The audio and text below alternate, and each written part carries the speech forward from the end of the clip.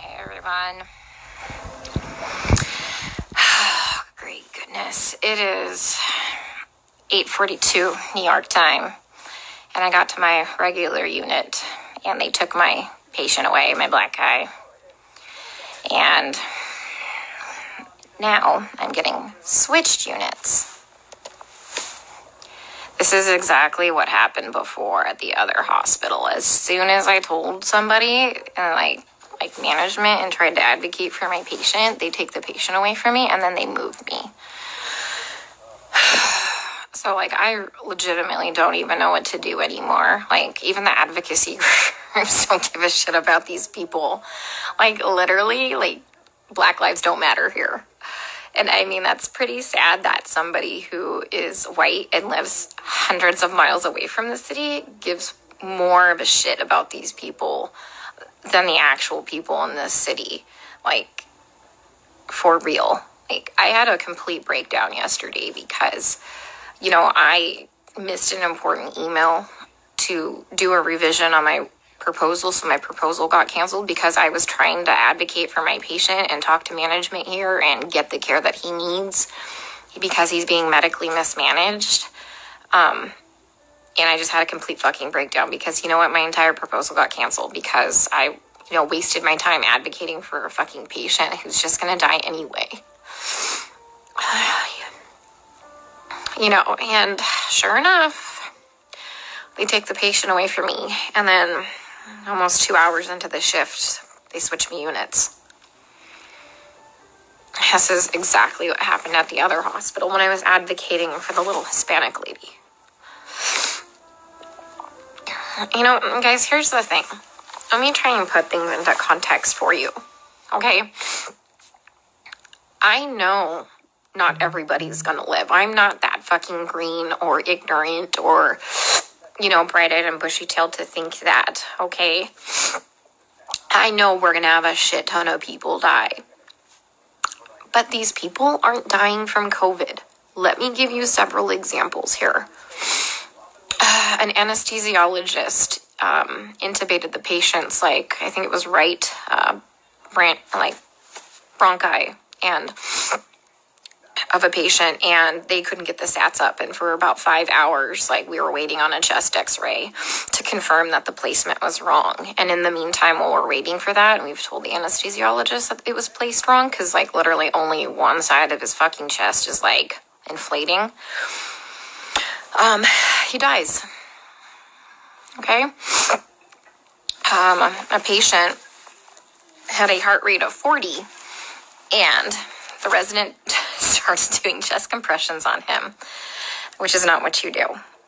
You just externally pace them, or you give him some atropine. And then, I run in there to stop him from doing chest compressions on somebody with a fucking pulse.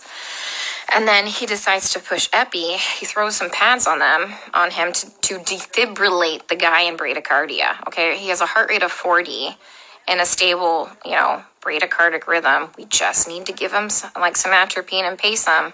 He fucking defibrillates him and kills him. And I was literally ran out of the patient's room to get the director of nursing who was standing out there. And I'm like, can you stop him? He's going to kill that patient. He's going to kill that patient if he defibrillates him with bradycardia and a heart rate of 40. And the director of nursing just shook his head. And I turned around and he killed the dude. Okay? There was a nurse who placed an NG tube into some guy's lungs and filled his lungs with tube feeding.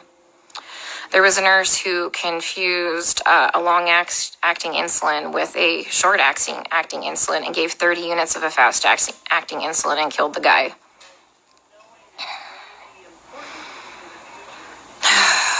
What else? Other stuff have I seen? Yeah.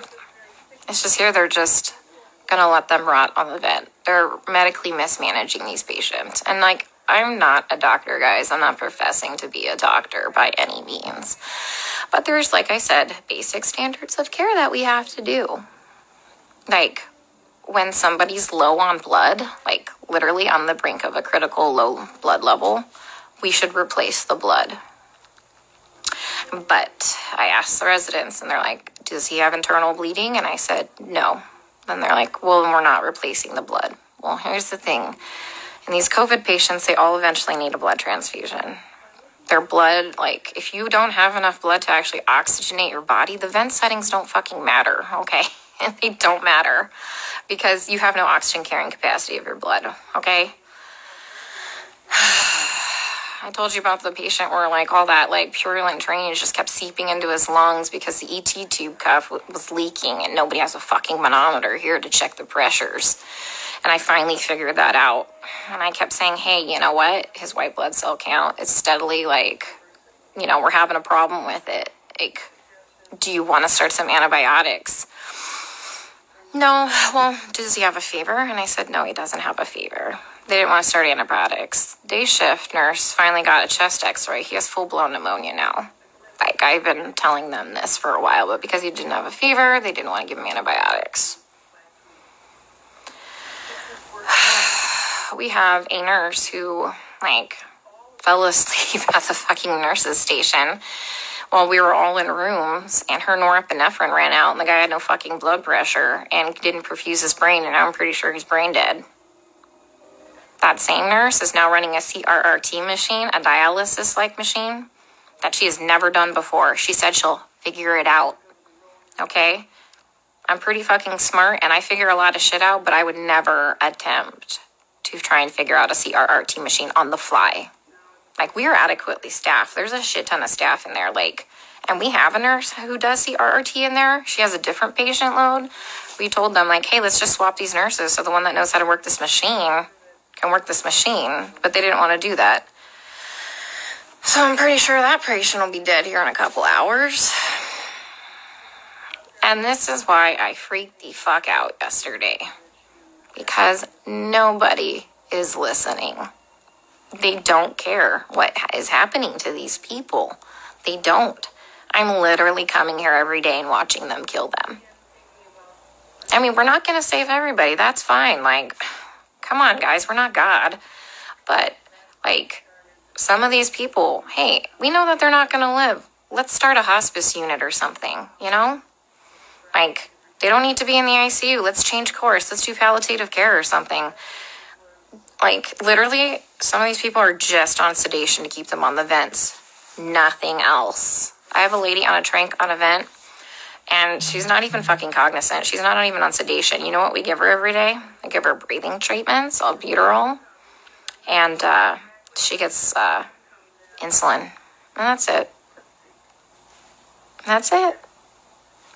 We're not treating the COVID, guys. Like, for real, we're not treating the COVID. You know, every day we try and get these guys off the vents, right? Because, you know, there's criteria for weaning. Every day, the day shift nurse will wean them down, like, to, like, minimum sedation. Every night, we come in and we get the same two residents, and they fucking max out all the sedation again and undo all the work from the day shift. Then the day shift attendant will come in and they'll all do rounds, and they'll be like, he wasn't synchronizing with the vent. So we had to turn all the sedation on. And I'm like, he wasn't synchronizing with the vent because it's in the wrong vent mode.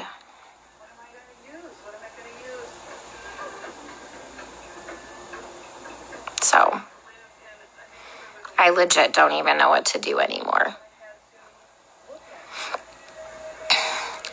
Like, I tried calling advocacy groups. I tried talking with management here, like the nursing admin. Like, nothing. Nobody's doing anything.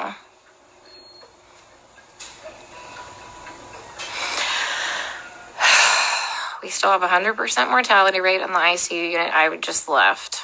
But, I mean, they're living longer because we have, like, legit ICU nurses there. So, CDC finally, like, not the CDC, FDA approved yesterday the remdesivir study, like, to start using remdesivir for COVID patients.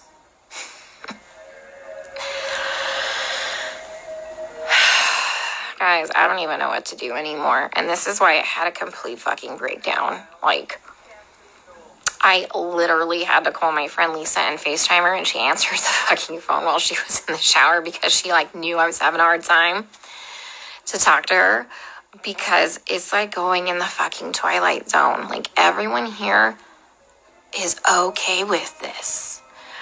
Look, the only way I can kind of put this into context for everybody is, and this is going to be kind of an extreme example, this is like really the only thing I can come up with, is like if we were in Nazi Germany and they were like taking the Jews to go put them in a gas chamber, I'm the one like there saying, hey, this is not good, this is bad, this is wrong, we should not be doing this. And then everyone tells me, hang in there, you're doing a great job, you can't save everybody, you're amazing, you're a great nurse.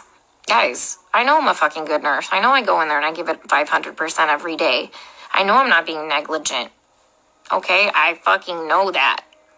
What I need is someone to help me save these people from being killed. Okay? From gross negligence and complete medical mismanagement. And no one is listening to me.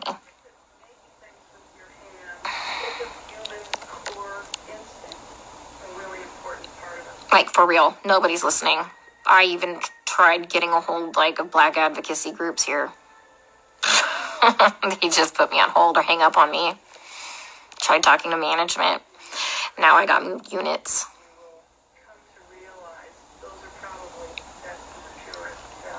Like, I legit don't know what to do anymore.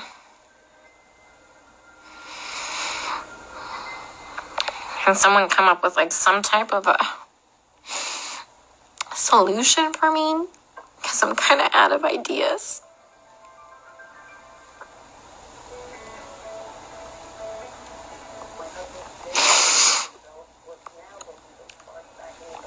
When I try and talk with some of the other nurses here, and they're like, well, you can't save everybody. And they all know what's happening. They all agree with me, and they all just shake their heads. And I'm like, am I the only one who is not a sociopath?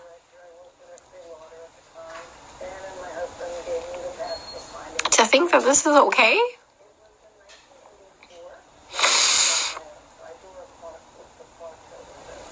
I mean, guys, they literally don't even know when they're dead.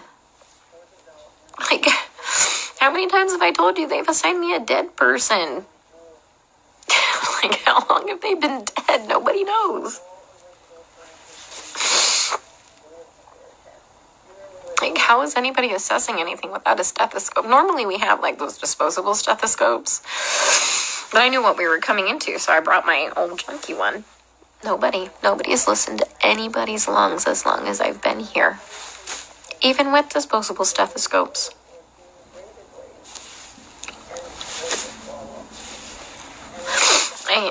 I keep telling them that, the guys are like, my patient's going acidotic. We need to do something about this before his kidneys shut down, give him some bicarb or something like that. And this is what they do. They let the patient's blood get acidotic. Their kidneys shut down. And then at the last minute, another fucking trauma. This is like the 5th fucking trauma tonight. Some dude got fucking shot in front of the hospital. Like, 2 to the chest and 2 to the abdomen. What the fuck is wrong with these people? Yeah, so anyways, kidneys shut down, and at the last fucking minute, they finally decide to run bicarb. So they run 5 liters of bicarb into a person who's gained 20 pounds of water weight and completely throw him into heart failure, and he dies several hours later. That was one of my patients. So I let them know, like, they had me start the bicarb, like, before I left one night, and by the time I had come back in, the next shift, he was dead. And they assigned him to me, and he was already in a body bag.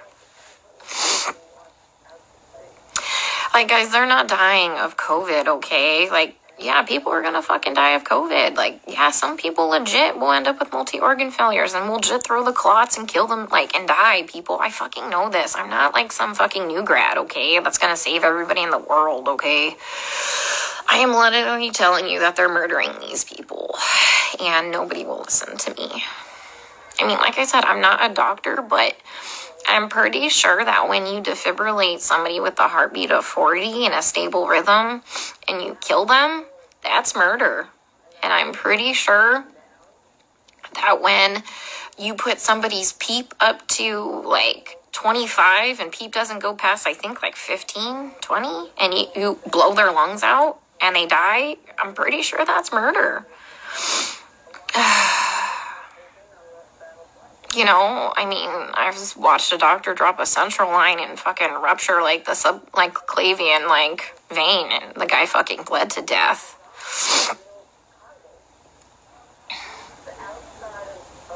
I mean, COVID didn't break that central line. COVID didn't kill that guy. I mean, he was a COVID patient. I mean, every single patient I've taken care of, guys, is a COVID patient. Like, I've never had a non-COVID patient, okay? I mean,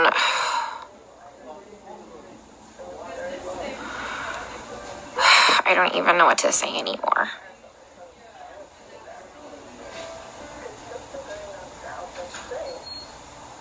So, and that's why I got upset yesterday, because nobody's listening. I literally had to call my friend Lisa because I'm like, dude, I am not crazy, right? Like, this is wrong, right?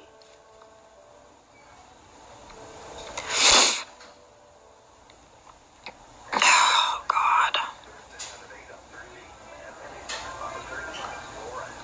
Watched an anesthesiologist place an ET tube and rupture their esophagus, and the guy choked to death on his own blood. COVID didn't place that ET tube incorrectly. And nobody cares because they're all minorities and we're in the fucking hood.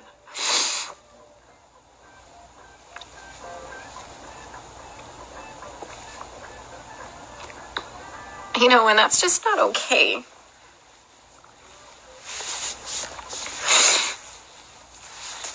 You know, I grew up really poor. And so I know what it's like to be, like, completely forgotten and for nobody to advocate for you. And that's why I get really upset, guys. Because, like I said, I know that a lot of people are gonna die, but, you know, COVID didn't cause that pneumo.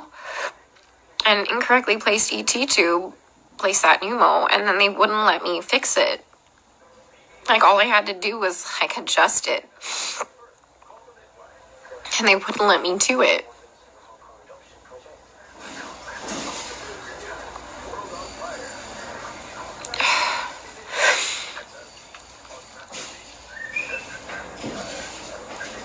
So if anyone's got any idea what the hell I can do to save my one black guy before they completely transfer me out of this hospital, that would be great. Because he's mentally there. When he sees us come in, his heart rate and his blood pressure drop up. And he doesn't sync with the vent. Because he can see us. And when we leave, he calms down again. He just physically can't communicate with us. Like I told you, I had Stephanie explain to him what was happening to him because you can't hear me very well through a respirator. Plus, I'm sure that respirator is probably scary. Especially if you're kind of out of your mind from all the sedation. But he's a cab driver and lives a couple blocks away from here.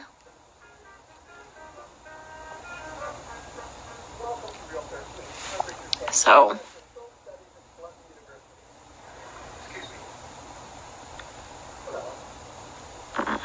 he has some family, but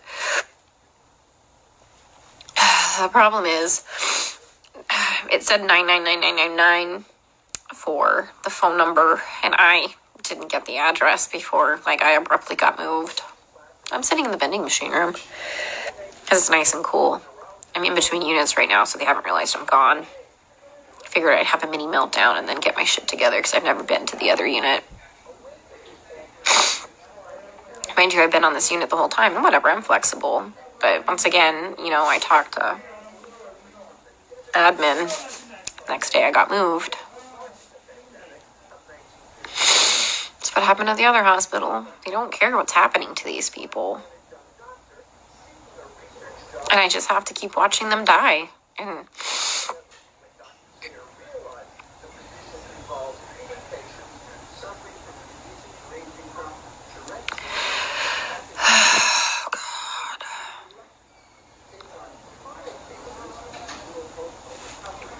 there's like this weird telenovela on.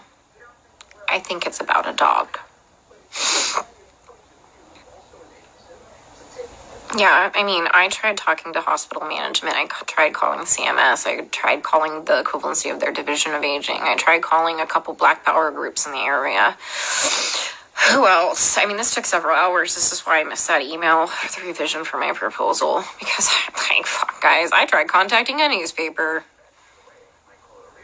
Nobody called me back.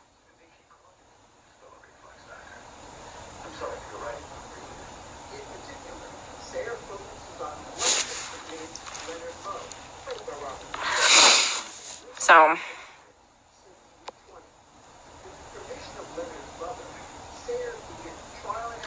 yeah, Stacy, fuck.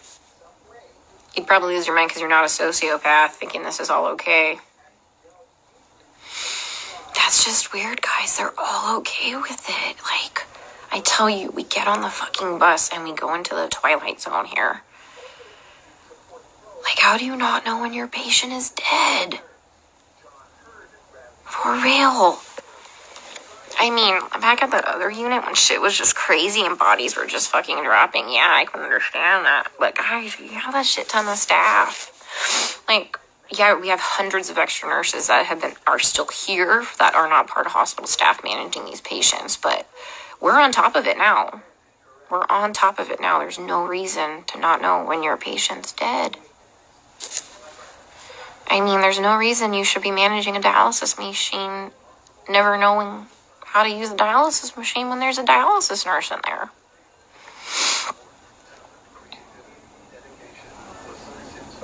My hand's shaking because I'm so pissed. Yeah, that nurse that was sleeping in the corner there. She was from the ER yesterday. Like, when I had my first original breakdown. And she's like, well, they don't just unnecessarily intubate them. They try and, would you bypass? I'm like, girl, I am not fucking green. I know some, like, people need a tube dropped, okay? Like, I'm not saying that. Like, at the other hospital, they were doing unnecessary intubations because they had no fucking clue how to put the vent into CPAP or BiPAP. Yeah, I mean, so... but yeah, there's like legit indications like, fuck, that dude needs that tube. Yeah, I know that. I know that. Oh, God. Yeah, my lead at the other hospital who advocated for the patients too, like the first day I got there and I was in orientation, that crash course orientation, he warned me that I was going to have a problem. He would advocate for the patients too. They fucking moved him too. He's at a completely different hospital. I tried reaching out to him, but he hasn't texted me. Like, what do you think? I saw what was bad? He saw way worse shit than that. Okay, how bad's my face look? I'll just put my respirator on. They ain't gonna fucking know no different. I was in here freaking the fuck out. Alright, guys. I'm going to the unit. Let's see how they kill him there, okay? Stay safe. Stay out of NYC for your healthcare.